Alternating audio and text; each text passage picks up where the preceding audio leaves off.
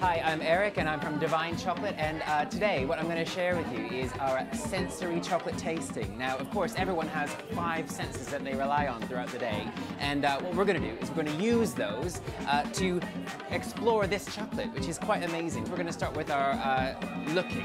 What we'll do is have a look at the actual chocolate. We can find out how well it's been treated. What you are looking for is nice, even color and no discoloration.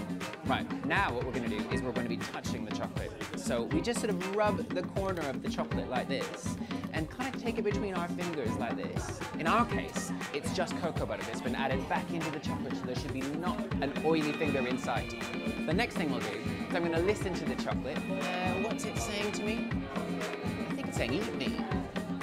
Well, in reality, what we can do is we can do the snap test. So the snap test is very easy, and put it next to our ear, snap it like that, and we should then see that it's broken really, really evenly. It shows that the temper has been really, really well done with this chocolate. So the next thing we're going to do is smell our chocolate. Divine chocolate is very sort of well known for having quite a berry, a sweetness flavor to it. Then after that, of course, the moment you've all been waiting for is to have a bit of a taste. All these lovely flavors all around my mouth.